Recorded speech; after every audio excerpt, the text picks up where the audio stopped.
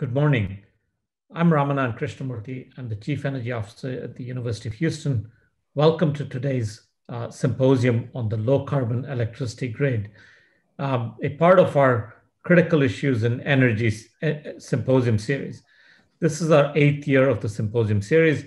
And in the virtual world, we've taken a different approach to our symposium. Our task over the last several months has been to examine the possibility of creating Houston as the low carbon energy capital of the world and imagining what it would take to get to be the low carbon energy capital of the world. We've identified 4 pathways to do that, and we're bringing together symposia on that topic during the fall. Our symposia started last week with a look at carbon capture, utilization, and storage. Today, it looks at the electric grid as we think about how the electric grid has to alter itself and how it can help the decarbonization of the energy world as we move forward. Next week, our conversation will focus on hydrogen, and the following week, on the 30th, we'll focus on the circular plastics economy. If you want to know more about the series of studies, please visit our website at uh.edu/energy, and there you will find a report on how Houston becomes the low carbon energy capital of the world. This work was done in collaboration with our colleagues at the Center for Houston's Future. They have helped us define and grow this effort, but also our colleagues in the Bauer College of Business, and specifically the Gutierrez Energy Management Institute. Greg Bean from there has been pivotal in making this work happen, and he, along with many of the students from the Bauer College of Business, have really helped us drive this project to completion. I want to especially thank Gina of University of Houston's Media Relations for her help in putting together a lot of this material in a form that is understandable to the world. I want to thank Texas Industrial Energy Efficiency Program for helping share the distribution of the collateral to really bring you to the symposium. So without further ado, I'm going to hand it off to Greg Bean, who is going to walk you through, along with the 4 students, the effort that his team put together to reimagine what the electric grid should look like by 2050 so that Houston can lead the energy transition. With that, Greg. Thank you, Ramanan. I'm pleased to introduce the student team that did the research that's at the center of this symposium today. Sustainable energy and experiential learning opportunities for students are key pillars of our energy program at Bauer. And I think this effort and the students' work is one of our best examples of that. Our student team that conducted this work is composed of 4 students from the Bauer College of Business, and they are Hamza Ansari, who's an undergraduate student in accounting and finance in Bauer, Cameron Barrett, who is a master's of science in finance student, Turner Harris, who's an MBA student in Bauer, and Nishala Naini, who is an undergraduate student in accounting and management. And so I will now turn it over to Turner Harris, who will kick off. Thanks, Greg. And I will just let you know that we appreciate you guys signing on. And we heard there's quite a few of you. So thanks for giving us this opportunity to present the study to you all. We had a lot of fun working through it, and we're just definitely looking forward to presenting the results to you.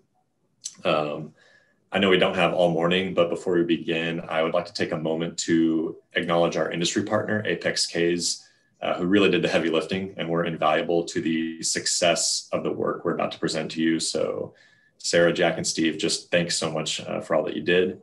So to get started, I'd like to just kind of cover our key findings. These will set the tone for the rest of the information that you'll see over the course of the presentation. So The first key finding is that ERCOT, which is essentially the power grid that serves Texas, is already achieving annual reductions in carbon intensity. And the trends we see in renewable growth suggest that this will actually continue to be true moving forward. But this study isn't about, achieving annual reductions in carbon intensity, right? It's about achieving net zero by 2050. So that brings us to our second key finding, which is that if you are trying to reduce carbon intensity by way of increasingly higher renewable penetrations, you're always going to encounter three main challenges. And those challenges are the mismatch between renewable production and energy load profiles. The second challenge is the seasonal and diurnal variability of renewable production. And the third challenge is the existence of substantial must-run generation on ERCOT. And so outside of those three challenges, we come to our third key finding, which is that you will not achieve net zero really in any scenario without appropriate storage solutions. But rest assured, in this presentation, we will discuss exactly what appropriate storage looks like. And our final key finding is that while achieving net zero emissions from the grid is technically feasible, there's a diminishing return, right? Where the cost of eliminating the final few percentages of carbon emissions from the grid, it's going to far exceed the cost to simply reduce carbon from other sectors of the economy. So those are essentially the key findings of the report, and I'll move on here. Yep, so we thought it was appropriate to quickly acknowledge that Texas happens to be very well positioned for an expansion of renewable energy and energy storage. We've got world-class wind and solar resources. We have one of the largest unregulated energy markets in the world. We've got extensive midstream and transmission infrastructure. We have excellent salt geology, which allows for a huge storage potential. And for Houston specifically, we have an extensive base of decision makers for energy-focused capital.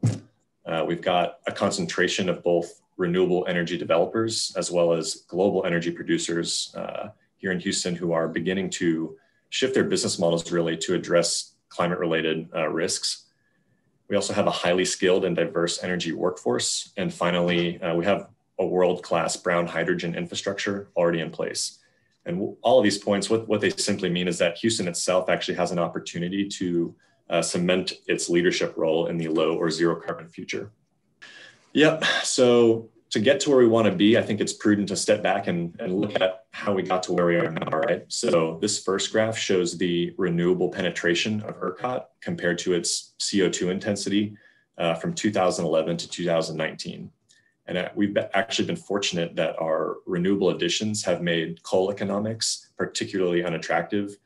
So there were some substantial coal retirements, which play a major factor in that downward trajectory of the purple line, which is the average CO2 intensity of ERCOT. The second graph shows the wind and solar additions from 2015 to 2020. And 2020 is expected to close with nearly 8 gigawatts of new additions. And this is important because to achieve the estimated 200 to 250 gigawatts of renewable capacity needed in 2050, you're going to need somewhere between 5.5 and 7 gigawatts of renewable capacity additions every single year. So what that means is the 2020 numbers are actually in line with this amount. But with that said, adding this amount of renewables to the grid every year, it creates its own challenges. So I'll pass to Nishala to discuss that in a bit more detail. Thanks. Thank you, Turner. So as you can see, the chart before us shows us the impact of what is to occur if we were to add the 2020 rate of 7.9 gigawatts of renewable capacity additions every year from now until 2050 without the adequate storage in place. The green line here represents wind capacity, whereas the yellow line represents our growing solar capacity. Cumulatively, the additions grow to about 270 gigawatts of renewables by 2050. It is important to note that as renewable capacity grows without the adequate storage in place, we can see the supply share penetration begin to plateau, reflected by the green shade here, as well as see the total curtailment significantly increase, represented by the purple shade. Now, I will be moving into our key 3 challenges presented on our pathway to net zero grid. So our first challenge is that renewables are intermittent. They vary across all hours of the day, seasonally and annually, which creates an uncertainty in supply. Challenge number 2 is that renewable production patterns do not align with ERCOT load. This then creates an imbalance of over and undersupply over periods of time. For example, summer air conditioning loads tend to peak when wind production is the lowest. And lastly, our third challenge involves our must-run generation or price-taking units, which displaces our renewable production during low demand hours. Must-run capacity includes nuclear, cogeneration, and units which provide grid reliability services. These price-taking units offer energy at very low or negative prices, displacing wind and solar during hours of high renewable output and low demand. We can note that our main challenge involves this must-run cogen, as nuclear is already carbon-free and coal is soon to be retired. Next, I will be passing it to Hamza, who's going to describe the study and methodology we utilized to help us understand the implications of and the potential solutions for these 3 key challenges presented. Thanks, Nishala. So when discussing the methodology we use to produce and evaluate different scenarios to a net zero grid, there's a lot to talk about, as you can probably tell from this slide. But I think the most important thing to note is that none of the numbers you'll see in the coming slides are projections or forecasts. They're simply scenarios, scenarios to help us understand what high renewable penetration looks like, what the implications of that high penetration are, and how we can mitigate the negative characteristics of that high penetration. But of course, if we're going to develop scenarios, we need to start with the base case, which we will discuss in the next slide. So if you take a look at the leftmost graph, you can see the different nameplate capacities for different high penetration mixes that we can have. And those nameplate capacities were calculated by taking the 2050 ERCOT forecasted load, less nuclear, and taking the average capacity factors of solar and wind to develop those nameplate capacities. Now you can see that the heavy wind scenario was selected, and that's because it had the highest amount of curtailment, the lowest amount of curtailment and the highest amount of penetration in the grid. And that's the general rule we apply when evaluating different scenarios. We want to see the highest amount of penetration with the lowest amount of curtailment. Now, inherent to all of these scenarios, and especially the base case we selected, which is the heavy wind scenario, is production variability. And that's what we'll take a look at in the next slide. I want to direct your attention to the graphs here. So the left graph describes or shows capacity factor variation over the course of a day. And the right graph shows how capacity factors change over the course of a month. Now, the essential rule here is that because of these capacity factor or production variability, there is imbalances in the grid. There's both oversupply and undersupply when production doesn't match load. And that's a problem. But in order to address it, we have to understand how these imbalances both manifest and what the magnitude of these imbalances actually are. And we can take a look at that in the next slide. Now, if you take a look at the rightmost or the leftmost graph here, you can see the daily imbalances that occur because of production variability. Now, these imbalances are pretty random. They're due to nature, really. There's no rhyme or reason to them. But if you aggregate that randomness over time, you get seasonal imbalances. And there's a definite pattern there. There's high oversupply in the spring season when production capacities are high. And there's undersupply in the summer season when they are low. But of course, how much imbalance do we actually have? What is the size of the imbalance? Well, if we look at the rightmost graph, we can see that the area underneath the curve describes that. If you look at the area underneath the curve, 90% of imbalances can be addressed by 50,000 megawatts of storage. Put another way, 50,000 megawatts of storage are enough to address about 90% of storage events or imbalances. But not all imbalances are equal. They manifest in different ways. And so we need different technologies to address them. And my colleague Nishala will talk about them in the next slide. Thank you. Thank you, Hamza. The table before us covers the various storage technologies we utilized in generating our scenarios. First is our lithium-ion battery technology, which provides us with 4 hours of storage duration. Second, our CAES, or compressed air energy storage solution, which provides us with 48 hours of storage duration. And most essentially, our power to hydrogen storage technology, which utilizes the electrolysis process to convert excess renewable production into green hydrogen. Electrolysis is essentially the process of separating water, into hydrogen and oxygen, which we will then later store and utilize to fuel dispatchable capacity. In building our scenarios, it was important for us to identify the right amount of storage capacity for existing battery and case technology, which will lead us into our next slide. So the chart before us shows us what happens to renewable penetration as we add storage technology, given the 2050 base case renewable capacity. Renewable supply share is represented on the y-axis and storage capacity is represented here on the x-axis. We can see as we add more batteries and cage storage capacity, that the benefits measured as renewable supply share begin to diminish beyond the point of about 30 gigawatts of storage capacity. And this is how we chose to utilize the 30 gigawatt point of lithium ion batteries and case technology in the respective scenarios, which I will talk about in our next slide.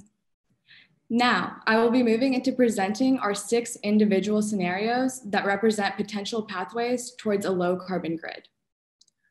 The first bar here is our no storage, renewables only base case.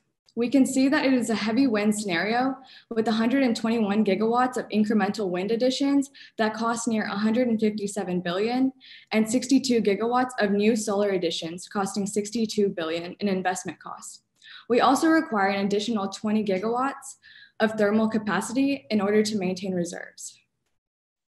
This scenario starts us at a base of 80.7% carbon-free grid. Our second bar here depicts a scenario in which we utilize our 4-hour battery solution and we maintain the same amount of renewable capacity. However, then we add the 30 gigawatts of lithium ion battery storage. We can see here that we still need about 20 gigawatts of natural gas capacity in order to maintain the minimum reserves at all hours. This costs us about $274 billion in investment capital and gets us to 81.5% carbon-free supply. Now our third bar here depicts a scenario in which we utilize our 48-hour case solution. This scenario, again, maintains the same amount of renewable capacity as our base case, plus the 30 gigawatt addition of 48-hour case storage. We can see here that we don't require the additional thermal capacity in order to maintain our reserves. And because of this, our investment costs are cheaper, costing only about 258 billion in order to achieve a higher carbon-free grid close to 87%. Now, I will be moving into our power to hydrogen scenarios that utilizes the electrolysis process that I had previously mentioned. Our fourth bar here depicts a scenario in which our must-run cogeneration units are converted to hydrogen. As you can see, this scenario here requires a greater amount of renewable capacity additions in order to power the 20 gigawatts of electrolysis capacity.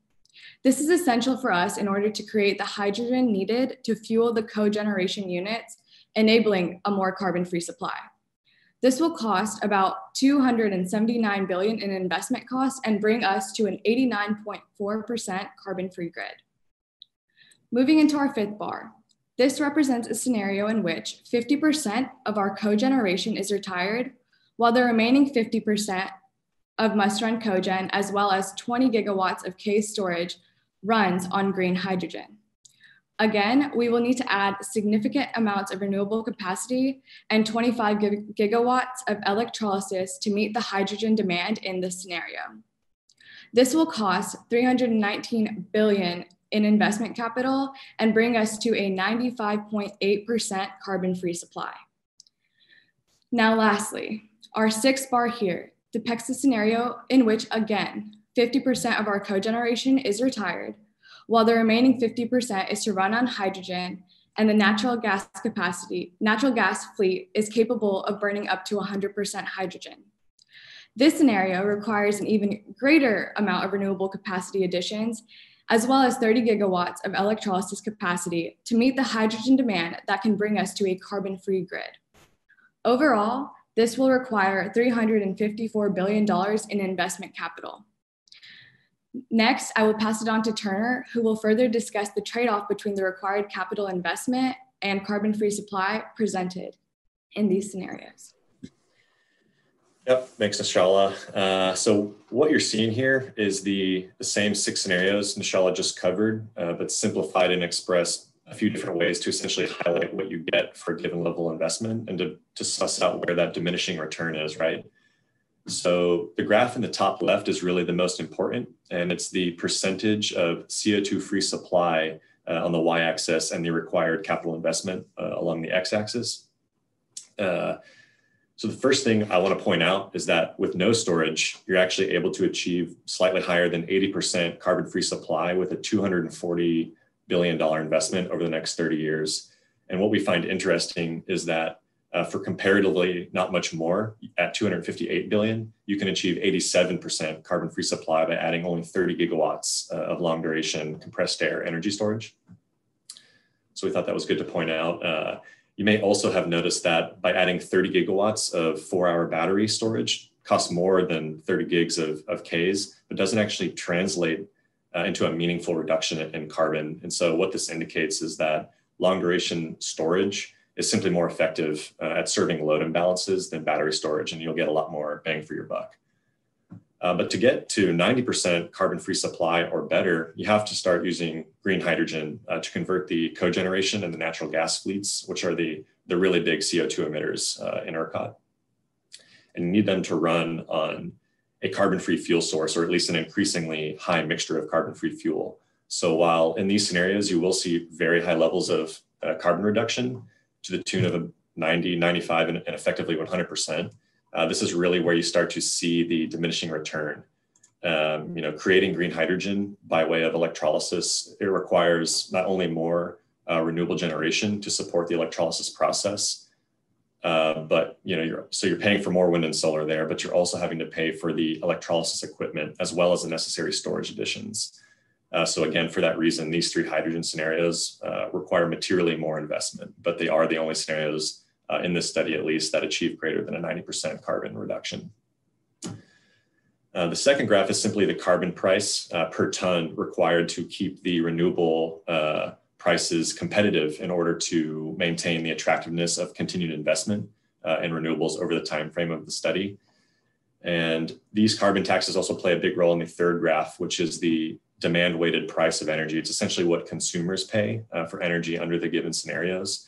And what we're seeing is that in these scenarios, the energy prices land somewhere between $36 and $42 per megawatt. And we think it's worth noting that in 2018, the actual price consumers paid was just over $35 per megawatt. So the ultimate price to the consumer in any of these scenarios isn't unrealistic by any means. Yep, so this is our final slide, and it's simply a summary roadmap of how you could theoretically approach building out the net zero scenario and the order in which you would want to undertake that endeavor. Now, I know everyone wants to get to this awesome panel, so I won't read all this text to you, but what I'd really like to point out are these dark green arrows, which are essentially our external assumptions. These are the things that were true for really all of the scenarios that we developed, not just the net zero scenario. So these assumptions were that there's going to be a continuation of wind and solar additions roughly equivalent to what we're seeing in 2020. We assume that some form of a tax credit would be maintained for wind and solar. We assumed that ERCOT would be building out transmission capacity to be able to handle all of the renewable additions and to avoid congestion. And finally, we assumed that there would be some amount of growth in ESG investment appetite. And so that's really it for our team. I hope you found this interesting.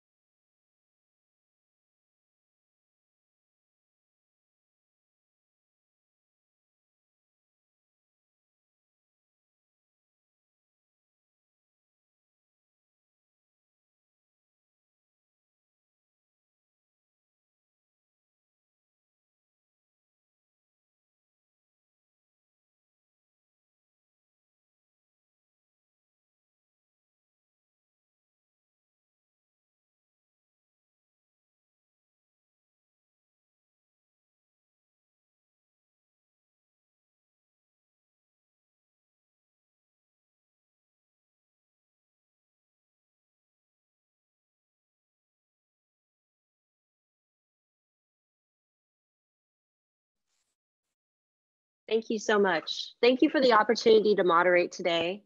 I want to start by introducing you to our esteemed panel of experts who are going to give you a few opening remarks before we go to your questions, which I've already gotten several of, which is great. So I want to introduce the entire panel first. I want to start with Mr. Jack Farley, who's the CEO and president of Apex Compressed Air Energy Storage, which develops, builds, operates, and commercializes utility scale compressed air energy storage facilities. Previously, he was the senior vice president and regional president of two different entities that are now owned by Duke Energy and NRG, respectively. And he has a Bachelor of Business Administration from the University of Kentucky and an MBA from Wharton School at the University of Pennsylvania. Interesting factoid, when he was in the US Army, in 1989, he was stationed in Germany when the wall came down. So if we run out of really interesting things to ask, I think we could ask about that. That would be fun. Next is Marianne Berlinski, who's the president of EDF Energy North America, which is the world's largest producer of low carbon electricity. She serves on several boards of directors for entities that are dedicated to women and dedicated to sustainable energy. And her latest board appointment is to REAL Houston, the Renewable Energy Alliance of Houston, which has a mission to ensure Houston is the energy capital of and for the future. She received her engineering degree from Rensselaer Polytech Institute and the MBA from the University of Houston. Yay. Okay, next is Vijay Baitan Butler. So hopefully I did that okay. Has more than 15 years of energy industry experience in utility, independent system operator, energy financing, and consulting. He is Associate Director for Guidehouse, where he consults parties in the areas of disaster recovery, smart grids, renewable, and distributed energy. He also worked for ERCOT, so we can definitely ask him some great questions about ERCOT previously. He provided engineering support and developing situational awareness solutions for the control room there. He has a master's degree in electrical engineering, as well as an MBA from the University of Texas. Next is Dr. Becca Jones-Albertus, who has dedicated her career to advancing solar technology. She's the director of Solar Energy Technologies Office within the Office of Energy Efficiency and Renewable Energy at the Department of Energy, where she leads a team that supports early stage solar energy research and systems integration. She received her electrical engineering degree from Princeton and has a master's and PhD in material science and engineering from the University of California at Berkeley. Last, I have the honor of introducing you who introduced me. So Professor Greg Bean, who you've already heard from earlier today, is a graduate of Texas A&M University. He's an executive director, the executive director of the Gutierrez Energy Management Institute and the director of Bauer Energy Education. He joined Bauer as head of the energy program about 3 years ago, after nearly 40 years in the energy industry. Sustainable energy is a major focus of the program at Bauer in terms of curriculum and industry knowledge advancement and experiential learning opportunities for the students. In fact, he was the faculty mentor for the students who conducted the research project that you heard about today. So, Mr. Farley, do you want to kick us off today with a few opening remarks? Sure. Okay, happy Friday, everyone. And I'd like to start by saying how much I appreciated working with Greg and Turner and Nishala and Hamza and Cameron. It was a lot of fun, and I'm kind of sad it's over.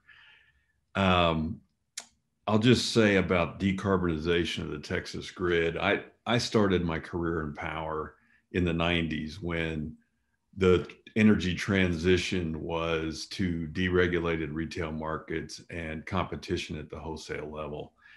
And this transition was kind of centered around, reducing costs and improving choice, and kind of pushed by more of an insiders to the industry and policy folks who were kind of building on the success of deregulation in airlines and telecom and transportation. Now moving for the last 10 years, I've been focused on energy storage and how high renewable penetration affects renewable patterns, how decarbonization can actually succeed, and what solutions are required. And I'll say about this transition, maybe call it transition 2.0 to a decarbonized grid, it feels much more solid in terms of the consumer support, voter support. The everyday guy who uses electricity in Texas probably didn't pay a lot of attention to retail deregulation in the 90s. But the everyday guy cares about climate change. They care about trying to, avoid damage to the planet. And, decarbonization is really fundamentally fueled by that caring by so many people out there. So I think decarbonization will be a much bigger transition with a lot more support and go a lot further than the initial deregulation phase of the industry. So I'm excited about where this is going to go. I think it's going to go a long way.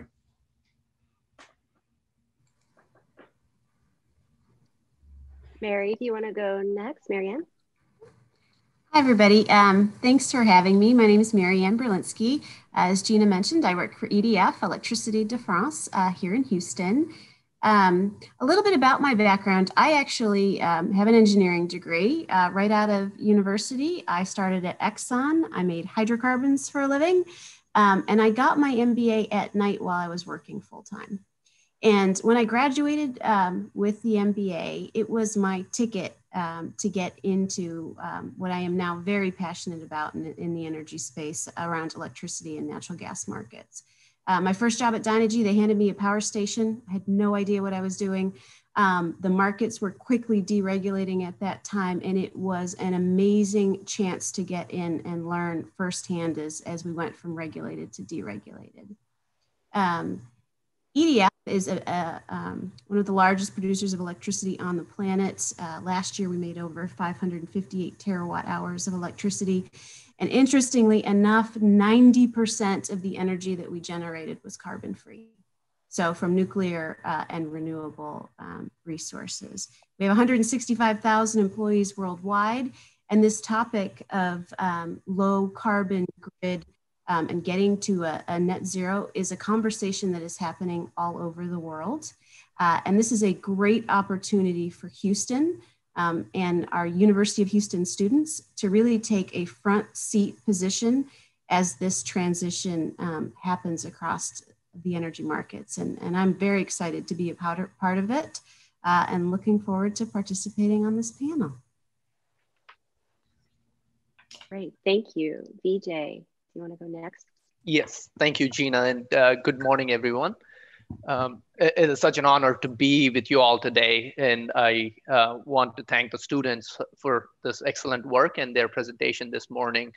So as we think about the future, right, looking at 2050 timeframe, I think there's a few different things that we need to focus on. I'll stick with maybe the top three, at least in my mind, technology and cost, right?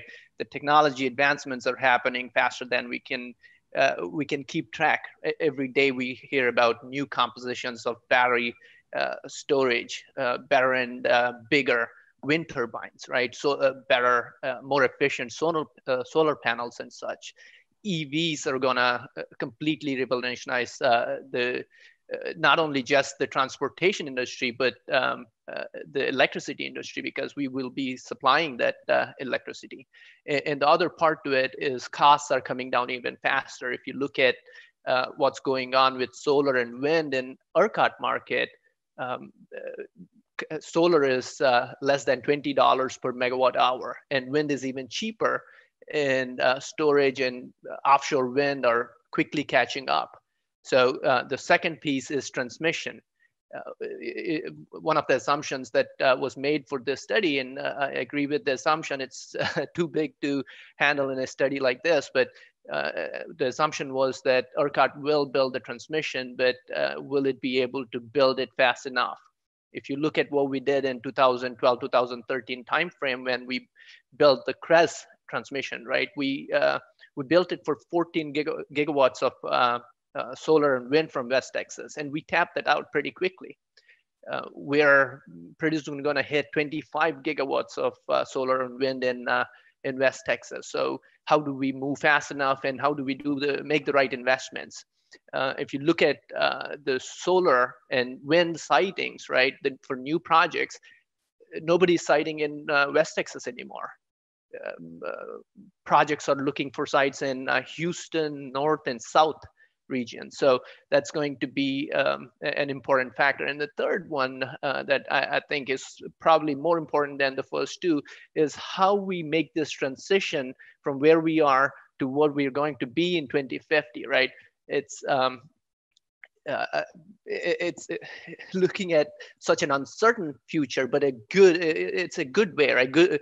It's a good uncertainty. We need to make sure we handle the risks of obsolescence and make sure we don't end up with stranded assets, and we need to make wise decisions and equitable decisions as we go through this transition. So looking forward to this, the discussion for the next hour, but it's such an exciting time to be in this industry to deal with all these different challenges. Thank you. Thank you. Dr. Jones-Albertus. Thank you, and I'm very pleased to be here with you all today. So yeah, I'm Becca Jones-Albertus. I'm the director of the Department of Energy's Solar Energy Technologies Office, as Gina mentioned. And what we do is we have a budget this year, about $280 million, that we support research, development, and demonstration projects related to solar energy technology and how it integrates onto the electricity grid. So it's an incredibly exciting time, and I have a lot of fun spending my days learning about our new technologies that we're developing to help support the energy transition. I'm really pleased to be here today because as we're in the middle of a time of tremendous change in the electricity sector, and one where even more change is expected over the coming decades, what's really important is that we have today's students thinking about these problems, as the students who presented today have been doing so well and are starting to develop the solutions that we're going to need to take us forward. We really need to continue to see more and more students getting engaged in these issues and supplying a workforce of the future as all of this is changing so rapidly. When I started getting excited about solar technology about 20 years ago, solar was essentially not deployed on the electricity grid. It was, less than like 1,000th of our electricity supply. And when I told people I was excited about solar energy, I had to explain what that meant. No one really knew what a solar panel was. Today solar panels are in my kids' their children's books on houses. And so I feel like I've already seen just incredibly rapid change with the growth of natural gas, solar, and wind in the past decade. Has already, again, been transforming our electricity sector, but there's so much more to go as we aim for some of these low carbon goals of the future. So it's an incredibly exciting time. It's a great time to be engaged in these topics. We need a lot of great minds, and we need all kinds of new skills like data analytics to deal with all of the tremendous amounts of data. One thing we haven't talked about as much today, but in terms of some of the changes in the electricity sector, we're also seeing a lot of solar and energy storage being deployed on rooftops or other places in the distribution system in very small generators. And so that offers a lot of new opportunities for how we operate the distribution system and how it can support resilience. But it also offers a lot of challenges around how you use that data and how you use those systems to support the reliability of the grid. So I think one thing I'll just offer as we go into the discussion and questions, I think as we think about the electricity mix and the needs of the grid, for me, the things that are, really most important to think about are how we support the affordability and the reliability of the grid. And so some of the things like, if we have oversupply or we're throwing away solar or wind power, if electricity is still affordable and the grid is still reliable, some of those things actually may not matter, which can be counterintuitive. So I will put that forward there about affordability and reliability, and look forward to the discussion. Thank you. And last but definitely not least, Professor B, you want to make some comments? Yes, thank you, Gina. As I think about, the broader energy transition, I'm struck by how important a low or zero carbon energy grid will be to achieving those goals. The United Nations has set out the Sustainable Development Goals, and there are 5 of those that are directly relevant to energy: access, energy security, and 3 in particular that we're often focused on with respect to decarbonization or increasing in renewables, which is reducing the impact of climate change, air pollution, and other ancillary effects associated with our use globally of energy. And while we've talked a lot about, and we're very focused on Texas, which I think is appropriate, but the impact of this globally is going to be huge. The IEA estimates that electricity will share of final energy consumption will grow by 50% over just the next 20 years. It will penetrate all sectors, not just the traditional building sector, but a lot of industrial uses will be electrified. And of course, we're all familiar with the rapid electrification that's coming in the transportation sector. So this is really a global issue.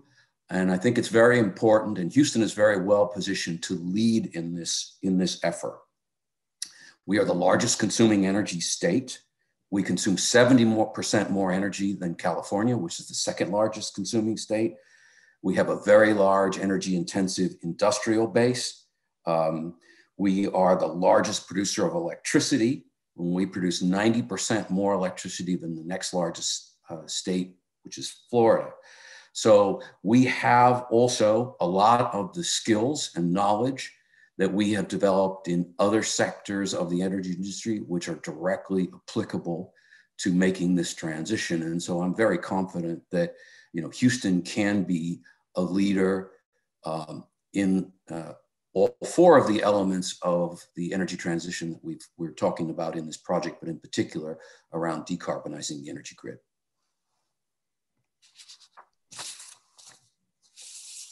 Excellent. Well, thank you.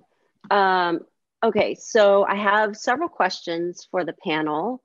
One thing I wanted to mention, I've had a lot of questions about the slides, and so I just definitely want to let you know that the student slides are available in our Ask a Question page on the UH EDU Energy Ask. So you should be able to get those pretty easily through that. Okay, so let's just start with this. Jack, you mentioned that there's a need for decarbonization, and that's really what's on everyone's mind at the moment. And so I have a question for you about what policy actions do you think are needed for this decarbonization trend, and particularly for Houston, but any thoughts that you have to start us off with that? Oh, thanks, Gina. I think top of the list is some sort of carbon price or carbon tax. I started my career right when SO2 and NOx cap and trade was kind of in full swing, and that was essentially placing an implied value on the emissions to account for the externalities, and it worked. I mean, emissions have gone down tremendously in SOx and NOx in the US in the last 3 decades. So I think that's got to be top of the list. Moving way down below that, I would say, continuance of the investment tax credit, production tax credit for wind and solar, and expansion of the investment tax credit or production tax credit to standalone storage, whether that's hydrogen or Ks, what I do, but or batteries that are not co-located, with wind and solar. I think that would make, a fairly big difference going forward. But again, the top of the list is a carbon price or tax across the nation. Marianne, do you want to add to that? Sure. I think one of the other interesting things that we need to really look at in our markets, and Texas, and unlike your children, you can have a favorite market. It's totally okay to have one. ERCOT is my favorite. I've kind of grown up in the ERCOT market as it's gone from regulated to deregulated, zonal to nodal. One of the fundamental principles of our market in Texas, there's no capacity payments for units. So you are competing on dispatching your units or hedging them appropriately. But our pricing mechanisms are all built on the marginal unit. So if I have to ramp up 1 megawatt, what does that cost to turn on that extra megawatt? And then all of the assets in real time get paid that clearing price, essentially. That works really well when you have thermal units and gas-fired units that are burning more gas, and there's a fairly transparent gas market, and the heat rates of the units that are being dispatched. It becomes much more difficult when you have renewable resources that have zero marginal cost. And so I do think that as we have large percentages of our generation coming off of units that have a zero dispatch cost, incremental cost, we do have to look at how we'll set prices for the markets going forward. So whether that's a demand component, so what are loads willing to pay, or some other renewable, adder. But I do think that as we go from a market that has a lot of natural gas generation being dispatched to one with, mostly renewables, even was looking at some data studying for this panel. And in May, we had an hour in Texas where just shy of 60% of the energy was coming from wind. And so when you've got that much penetration of renewable energy, how do you set a clearing price that economic decisions can be made on going forward? So I do think we want to look at fundamentally how have we set pricing mechanisms to dispatch assets. And Vijay, I wanted to ask you, so along the same line, what about industrial decarbonization? Any thoughts on that? That's a big hot topic. Yes, electrification in general is going to be a big factor going forward, right? And if you look at industrial energy consumption, it's, I think, about 15% of the total energy consumption across the US. And much of it, some of it is already electrified, but much of it is still from conventional sources. So as that load is switched onto the grid, how do we position ourselves to both serve it, but also serve it in a clean and economical manner, right? That's where there's huge opportunities. Again, similar to the electrification as well, of transportation as well, right? Transportation consumes 30% energy of the overall energy consumption in the US. That's a huge load, even bigger, right? And a bigger opportunity as well. So I think both those, right? We can put both of those in the big electrification bucket, and it's something that the electric industry should look at as an opportunity to both as new load to serve, make more dollars, but also to serve it in a cleaner manner. And Dr. Becca Jones, do you want to add to that? And then maybe talk about a little bit about, I had one question just to kind of like glom onto that, an interesting angle for the rapid deployment of solar through solar thermal. And do you see that much penetration of solar thermal for industrial heating? So as a way of decarbonizing the system, right? Yeah, so I think a general comment is, whereas how you decarbonize the electricity sector, the transportation sector, I think we have there's pretty clear visions and pathways for how one would do that. And obviously the students talk through Electrification earlier industrial sector is not, there's not a clear pathway. There's a number of options. Those include switching fuels to a green produced fuel. They include electrification, and then they include technologies like solar thermal. So my office supports concentrating solar thermal technology development, which may not be familiar to all of you, but basically uses mirrors. You could also use lenses to concentrate sunlight and generate a whole bunch of heat. And then that heat can be used for the industrial processes that are currently burning fuels to produce heat to drive their needs. So there are a handful of plants across the country today that are using concentrating solar thermal technology to for their heat needs. There's some drying of nuts in California and cheese and things like that that have some of these pilot plants. And this is definitely an opportunity for the industrial sector. Right now, the costs are significantly higher. And one of the challenges is just the great diversity of the industrial sector. It's not about, we can't just develop this solar thermal technology that looks like this one thing, and then we're going to plug that in, and that's going to work for everybody's needs because they're so diverse. So we are working on solutions to bring down those costs to help meet a greater fraction of those needs.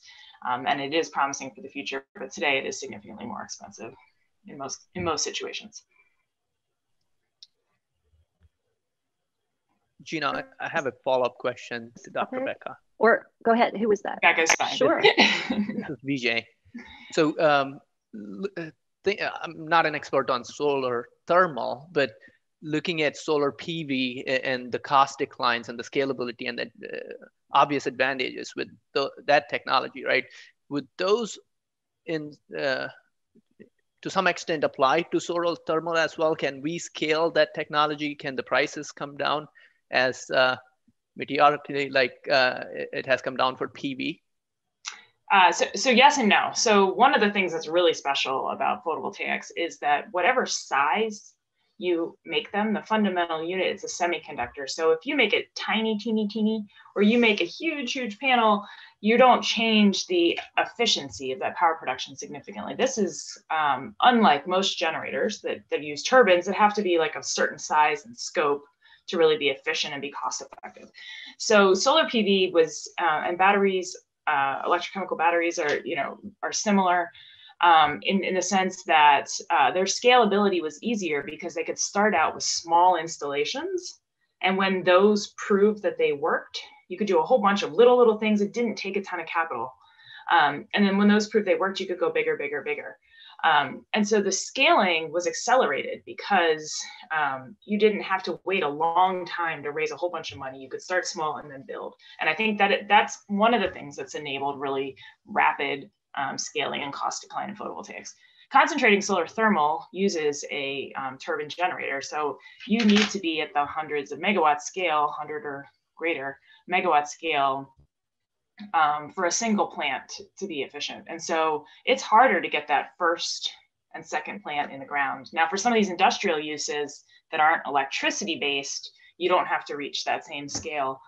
But you do need to get to economies of scale, you do need to kind of consolidate on one kind of form factor so that you can scale that up and bring costs down.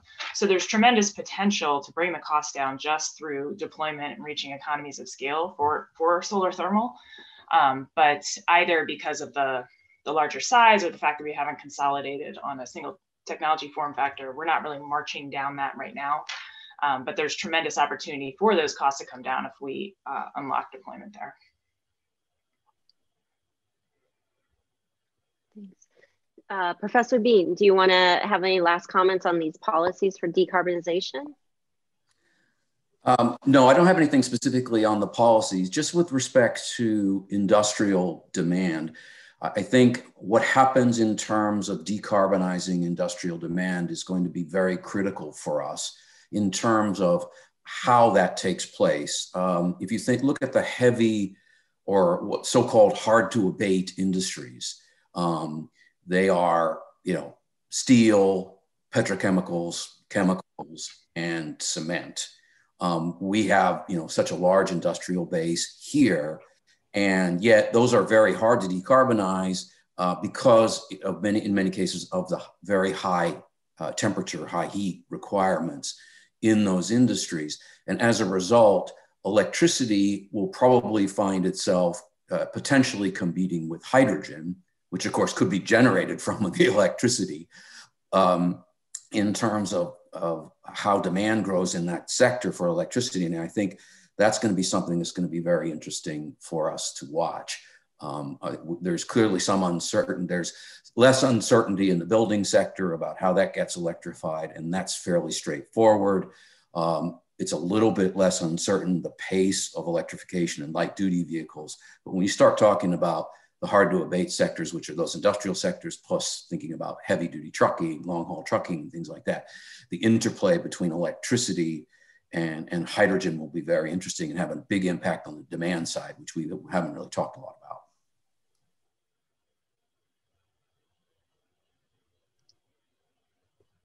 All right. So I love this question, and I don't know. I think that I'll just see who wants to tackle this. Maybe actually, Marianne, you could start us off with this. So I have a question here. It says, why Houston, right? I haven't seen, they say, a robust case for staking claim of clean energy capital of the world. Only pep talks. Why is Houston in a better position than some other cities?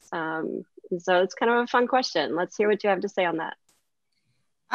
Well, sure. I think there's actually probably a multitude of answers to this question, but my personal view is that Houston being the energy capital of the world. And when I first graduated with my engineering degree and decided that, I was going to go work for Exxon, I was told, all roads go through Houston. If you're going to be in the energy industry, at some point you are going to find yourself employed in Houston. When you look at what the average American thinks about energy or Houston, they typically do think big oil, energy equivalent crude, gasoline for your car. Like, it takes a bit to get people to think, okay, well, my electricity is also a really large component of the energy markets in the US.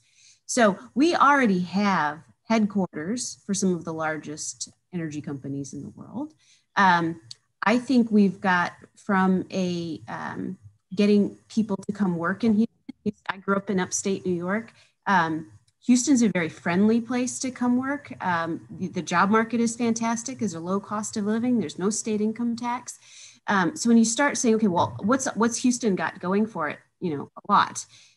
As far as the transition to being the green energy capital of the world, we do have a bit of a marketing problem, because when people think, again, they think of us as oil, not necessarily wind and solar. They think California or maybe even Austin.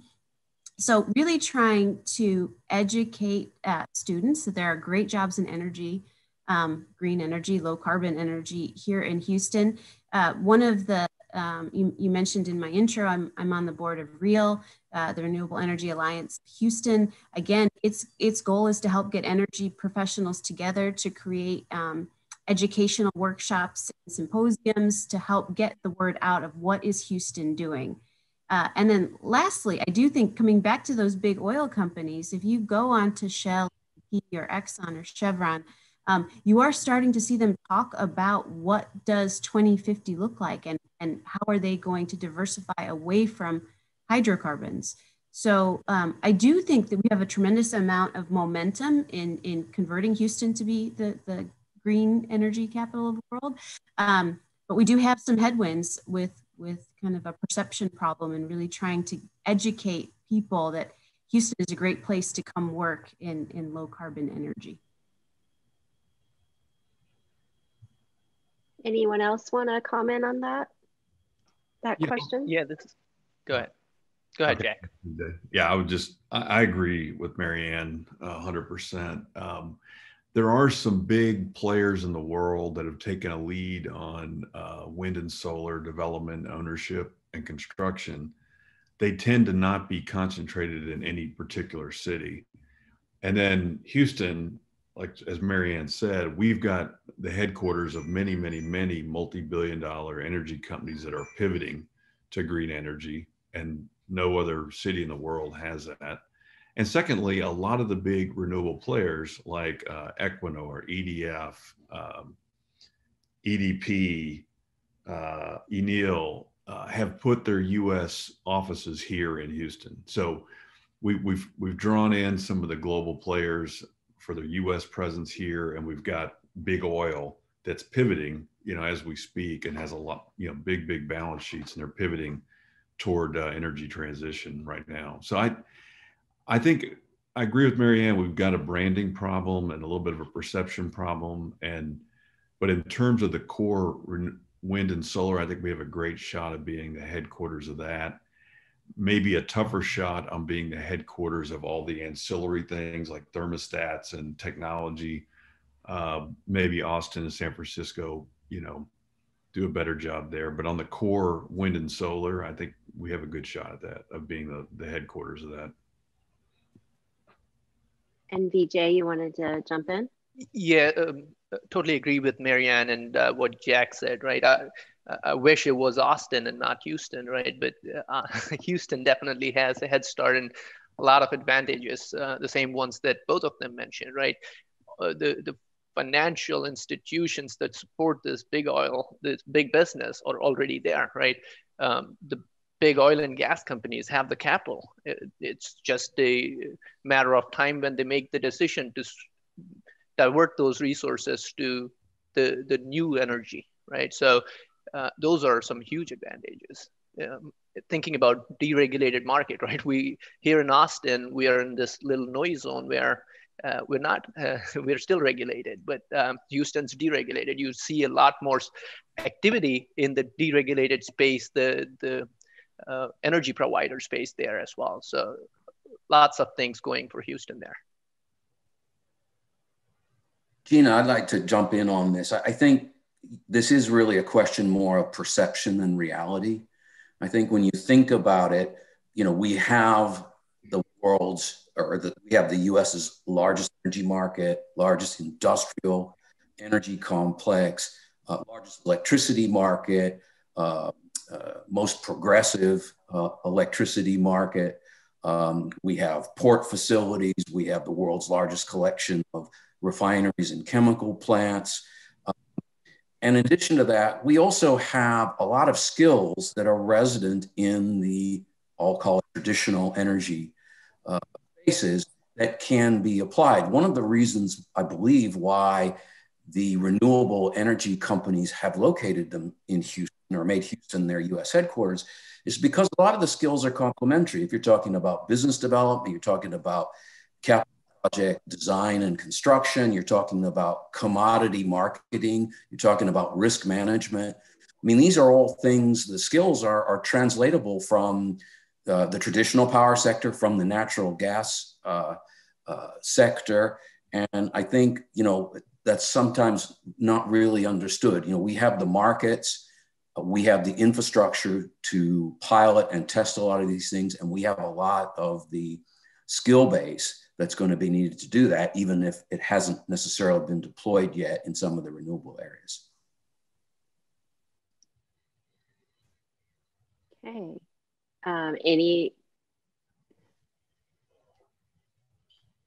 Dr. Becca, do you have anything? If not, I'm happy to move on to another question.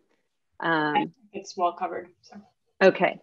So I have questions about other forms of low carbon or zero emission energy, and other than wind and solar that we've been talking about. And so thinking about whether there are types of low carbon energy forms can we start looking at and should be included, especially baseload options, maybe like nuclear and hydropower in this whole decarbonization future. I know it's not necessarily an area we think about hydropower in Houston, but there is a lot of water and a lot of reservoirs and a lot of places we could probably power. Any thoughts about other forms and the progress we might be making in including those in the decarbonization future? I can take a quick start. EDF being a big nuclear operator, largest nuclear operator of power stations in the world, clearly in Europe, we're balancing France using nuclear assets. Here in the United States, we don't have the robust nuclear infrastructure, but we can continue to extend the life of those nuclear assets that we do have. So if you look at what's happening up in New York's power markets, for example, they've got pretty aggressive carbon targets. And part of that was looking at how they could extend some of the nuclear power stations' lives. I do think, and I know it was out of scope for the students project today, but I do think part of the solution is on the demand side. As an industry, we've been pretty shy to push pricing out to consumers and educate them on the price of energy is not the same all day long. It changes throughout the course of a day, and there are peak prices and times in Texas when it's really hot, the peak of the day, power prices are more expensive. You know, the retail power contract I'm on, the power price changes every 15 minutes, and I've got an app set up. So if prices go over $100 a megawatt, the pool shuts off and the air conditioning raises 4 degrees on the set points. And, you know, the thermostat glows blue so that the kids know to unplug some stuff to make mom happy. And that all happens without me having to do anything. So it's not impacting my comfort. You can override it. I think a big part of carbon reduction in the US really has to come to how we consume the energy ourselves, and in place some mechanisms that help educate consumers that running the dishwasher and the washing machine at 5 o'clock at night in July is not helping our situation if you push it a couple hours one way or the other. The other is just being mindful of, we are blessed with very low energy prices, and the students touched on that in their presentations. We've got low energy prices compared to the rest of the country. But I think part of the problem is when we just use more. Early in my career, I saw a study from a utility here in Texas that showed they could give away a free refrigerator to all their customers, and it would have a 1-year payback. Because if you get a new refrigerator in Texas, people take your old refrigerator and put it out in the garage. The worst place to have refrigeration in Texas in the summer is in your garage. So I do think it needs to be not just a source issue or a generation issue, but really a consumption, and using some of this great technology to help us not have to build another gas plant. Yeah, I just want to jump in and add on a little there because I completely agree. I think we don't even know or understand the degree to which we can change our load shapes, because we have never, or just so much of the market is untapped in terms of giving them the pricing signals to see. When it comes to thinking about energy storage, which is, you know, a lot of what we're talking about in order to make supply and demand match. You know, again, if you change demand in many, many cases, there's no cost to that. If you're changing when people are doing certain things, when they're, you know, charging their EV for folks who have them, or when they're, you know, when they're using loads, there's actually no cost there. There's a lot of cost to installing a battery or other form of energy storage. And so from an affordability standpoint, you know, I think there could be, I envision a tremendous impact on cost when we send the right price signals. But to date, folks who are looking and thinking about this, our researchers, they don't even know how to model the potential, because we have done so little to look at how much load really could shift, how much people would be willing to shift if given the right pricing signals. Yeah, BJ. Yeah, I want to jump in there. Totally agree with the future load shapes comment that Dr. Becca made, right? I think the load will be much flatter in the future, just with EVs, right? Again, obviously, we need policy changes to make that happen for building to grid and vehicle to grid, those kinds of things. But these are all potential loads and generators, right, on wheels. And if we are able to use that flexibility, we won't need to build new nuclear. We won't hopefully have to build new gas generation as well. We will be able to manage the variability of wind and solar. I mean, we came a long way already. When I joined ERCOT in 2006, we had 2,000 megawatts of wind. And that was the end of the world. People just hated it, right? There's a lot of truth to it. It was very variable. We did not have the tools to manage the wind. If you told somebody that in 10 years it would be at 16,000 megawatts, and in 15 years it is at 30,000 megawatts right now, no one in the control room would have believed you. But here we are. We went through not this summer, but the previous summer, we went into summer with a 7% margin, and we went through it without a blip, right? All this, even without the load flexibility that we're talking about here. So you throw that in, new storage and better controlling capabilities. I think that is the right mix for future. I want to follow up with that. Can I ask you something? What about microgrids and distributed generation? So let's add another couple layers on. That is another area that's going to be such a big challenge as well as an opportunity, right?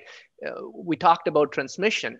Obviously, most of the generation, the solar and wind resources are far away from load centers.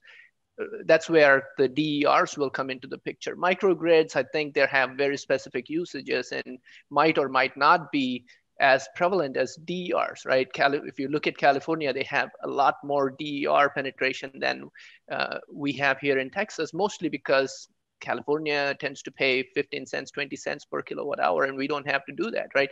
But as the prices come down, we will definitely see that kind of penetration here in Texas as well. And I work with utilities on a daily basis. One of the things that you mentioned in the introduction, right? Working with utilities on smart grid deployment. Big part of it is, how do we manage these DERs? Can we aggregate them? Can we orchestrate them? Right? Those are the things that need to be, decisions that need to be made, and the infrastructure that need to put in, right? I saw a question about data analytics. There's so much data out there. We are deploying AMI technologies, right? And AI and ML were not a thing 5 years ago, at least in the energy industry, right? But those are real things that people are using. I'm working on a project where a company is trying to create a digital twin of every single asset that they have, and be able to figure out the optimal way to operate those assets, right? That's where all this data will come in, all the technology will come in. And same thing with, can we predict who in the future is going to adopt the DERs? Can we position our grid? Can we upgrade the radial feeders to make sure we are able to serve those new loads as well as DERs? So all that is happening now, not in the future. Jack, any final thoughts on that topic? No, but I do want to go back to Marianne's comment about demand side. Are you saying to take away beer fridges, Marianne? Because I don't. Never. Just insulate them better. Okay. My enthusiasm for decarbonization started to go down a little bit.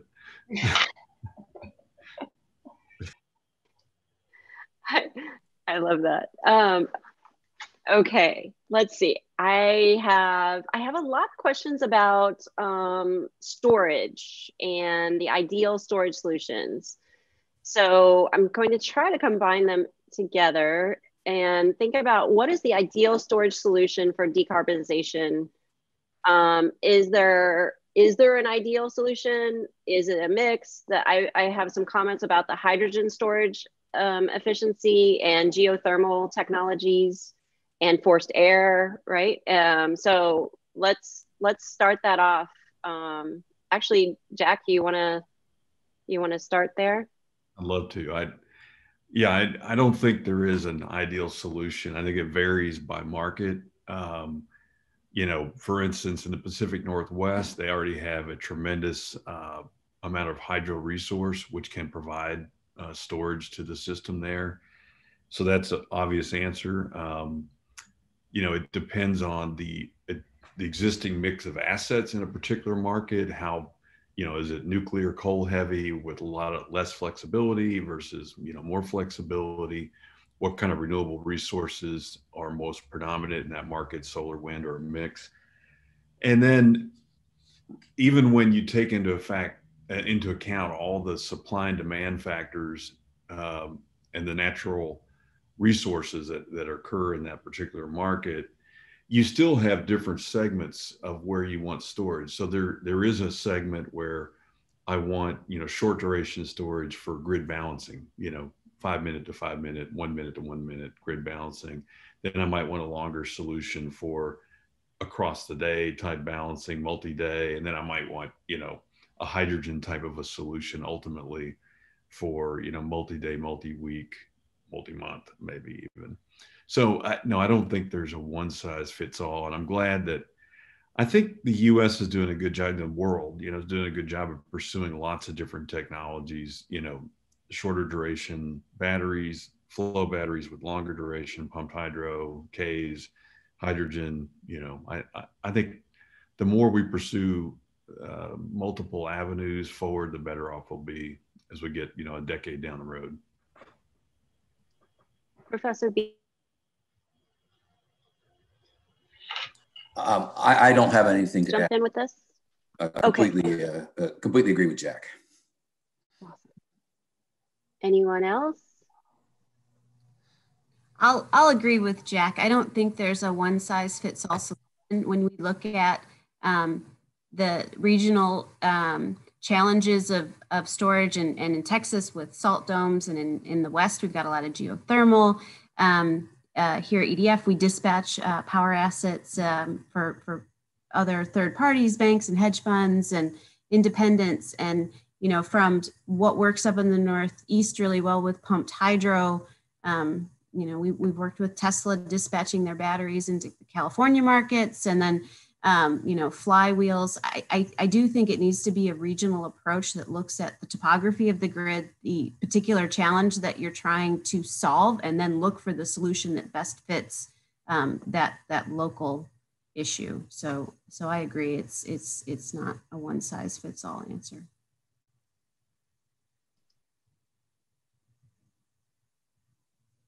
Dr. Jones-Albertus, do you want to have any comments on this? I think Marianne and Jack have covered it really well. I completely agree. It's not one size fits all. And the other thing, there's a lot of interesting technologies that people are looking at across a broad diversity. So we have what is ready today, and we have, what's getting developed. I will say that, there are longer duration energy storage technologies that are very well established, like pumped hydro, and to some extent, Ks and some others. When you get to energy storage, just to add into the layers, it's not just about. So there's the technology, there's the regional variation, there's also the financeability, which is, I think, a challenge in this space, just to throw in as well, given that we're seeing, I think, less and less appetite for large capital projects. And so when some of our options for energy storage on the regional level are larger capital projects, they have different challenges in pursuing those compared to batteries and other storage options, which are more modular. I'd like to, Gina, I'd like to go back to a comment that Becca made earlier about affordability and reliability when it comes to storage, because one phenomenon that we've observed is initially when the integration of renewables is kind of a 5% of the time kind of event, 1 in 20 hours, it's a problem. It's hard. It's easier or say more economically efficient to waste that resource for 5% of the time. It takes high renewable penetration where you might be curtailing or wasting that wind and solar resource 15 to 20% of the hours before the incremental cost of energy storage starts to make a lot more sense. So I think that's a point Becca was making earlier about affordability, but you certainly in the initial stages, wasting some solar and wind through curtailment is not that costly. It only becomes costly later at very high levels of penetration. Okay, so I have a really great question for everyone, and it might be the last one. We'll see how we do here. But to what degree, someone wants to know, is low carbon energy generation responsible for the recent troubles in the reliability of California's electric grid? Obviously, fires also play a role, but are there lessons Texas can learn for decarbonizing without those issues? Who would like to go first? That's a spicy meatball.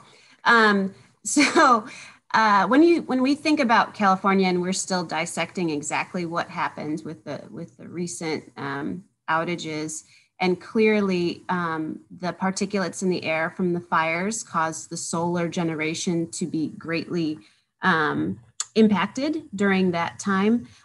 I do think one of the things that, so moving away from California, but to what Texas has done well, is have a pretty broad view about it's okay to have it in our backyard.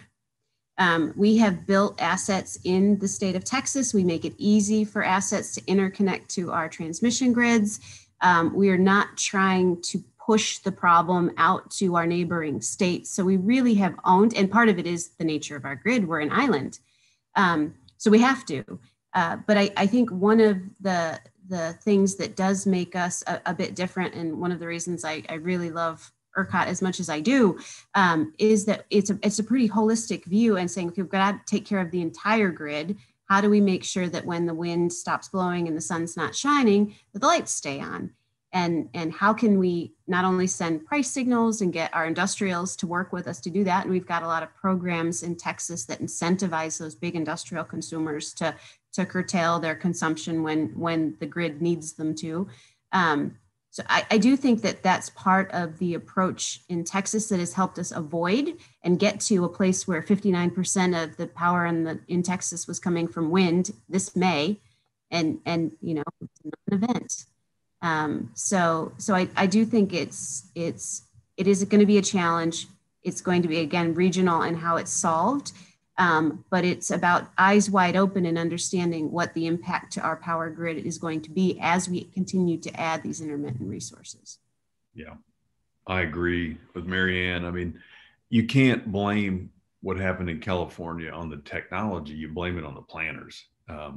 It's no secret that you're going to have variability in the output of solar and wind resources.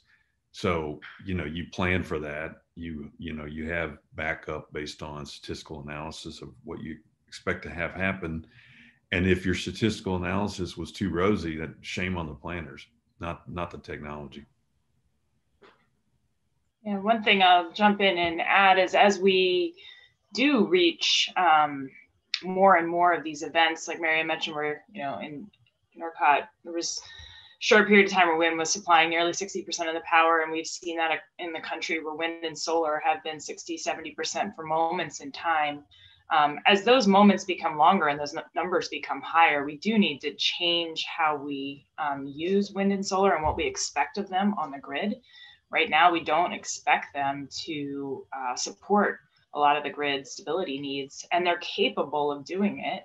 The power electronics that they connect to can do all of these functions, but we are not using them to do that. And getting over that engineering hurdle of really figuring out how to do that and keep the grid stable is a direction we need to go. We're supporting a lot of research that's looking at this. Again, the proof of concept is there. These resources can do this, but they don't do it by inertial rotation. They do it by really fast digital power electronics. So they're going to do it differently. We have to make sure that when there's a whole bunch of them that are working in sync, that they don't rapidly spin out of whack. It's a imminently solvable problem. It's an engineering problem. I have full confidence we can solve it, but we need to start using these generators and get some experience and continue to do the demonstrations and validations, so that as we have these longer periods of time that we're relying on these power electronics based generators, that they're able to keep the grid stable so that we don't have issues. Yeah, I'll just underline Becca's point. You know, as ERCOT's gone from 10% renewables to 24% today of supply, our reliability frequency management reliability scores called CPS1 scores have done nothing but go up. They've gotten better. And in fact, today, like Beck, I don't know if you're aware in ERCOT, I mean, all the wind resources provide primary frequency down service to the grid in a big way.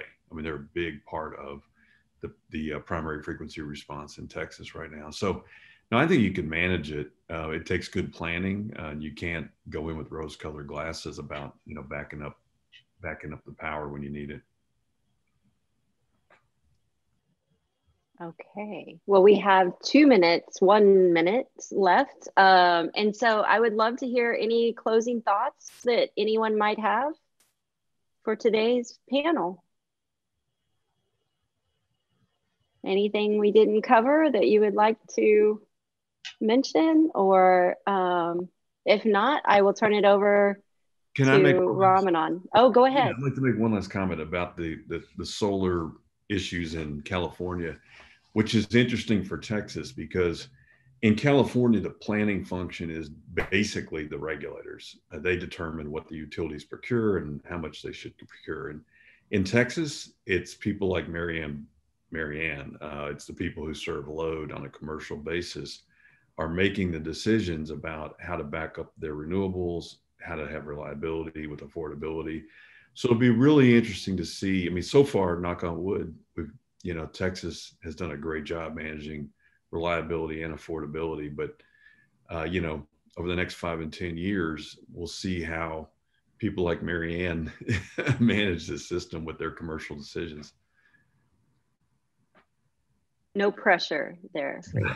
No pressure. And I would just, in closing, really want to encourage U of H students, if you haven't considered a career in energy, to really look at what we're doing, what companies in Houston are doing to help through this energy transformation. It is going to be, the next 10 years are going to be pivotal in our movement toward green, renewable, low carbon energy. It's going to be a great time to get in and establish and really have a pretty diverse career in what you can do around energy. It's not just oil and gas anymore. There's a whole lot of, and in the industry, we need thinkers, data scientists, people who can take data and turn it into information that we can use to make better decisions. It's really a great field. One last comment, if I can follow up on that, right? It's amazing that probably it's the first call in a long time there. We haven't talked about the pandemic, even though we are right in the middle of a global pandemic, and that kudos to everybody for us as humans for our resilience, right? But coming out of this, I think there's going to be billions or trillions of dollars that are going to be injected into the economy, and much of it will go into our industry, right? For students and everybody here on this call, it's a great opportunity, but it's also a great responsibility on how we use that and build a better future. So I'm very excited about what's going to come here in the near future. Yeah, and I just want to add, we've talked a good bit about technology and markets today, but broadly speaking, you can get involved in the energy sector with all kinds of backgrounds, and there's all kinds of needs. So wherever your skill sets lie, if your interest is piqued and you're thinking about careers, there's ways to apply them, from finance to communications, of course, engineering and science. There's a diverse set of needs that we have in the energy sector, and so diverse set of backgrounds. Well, thank you to everyone. Yeah, Ramanan, do you want to close us out? Sure. Thanks so much, Gina. That was terrific. I thought the panel did a great job. Appreciated everybody coming on and really engaging in a really high-level conversation that got into the details and really gave our students and faculty and staff here an opportunity to hear a lot more about what the grid's going to do. Gina, thanks for moderating this discussion. I want to thank Marianne for taking the time. Dr. Becca Jones, Jack, Vijay, and Greg, thanks so much for joining on the panel. special thanks to the students who did the project this summer. What a terrific job. And, there have been so many requests for your slides. We've actually posted them on our website now. A terrific job. And I hope that this starts your future career in the energy world. With that, I want to thank our partners at Center for Houston's Future, as well as GEMI, the volunteers from the Energy Coalition, as well as the staff from UH Energy for putting this together. With that, thank you all, and we'll see you back here next Friday for the hydrogen story and how Houston can lead that transformation. Thank you, and look forward to seeing you all. Bye-bye.